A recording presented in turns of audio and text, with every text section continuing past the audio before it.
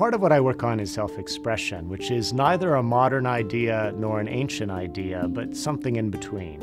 It was actually in the Renaissance that, as far as we know, the very first person wrote the words, "I express myself." And that was Angelo Poliziano. He was a humanist, a scholar, and a poet. And he was involved in this enormous debate about whether you should imitate Cicero or some other ancient writer when writing your own Latin prose. And he said, you know what? I don't want to express Cicero. I want to express myself. So when you open yourself up to the ways in which people in other times and places framed a problem, you may find yourself reconceptualizing what the problem itself is and how you might go about solving it. And I think that's what humanists do. We really question the very metaphors by which we understand who we are, where we are on our planet and our societies. And self-expression really is about connecting yourself to the rest of the world and the people in it.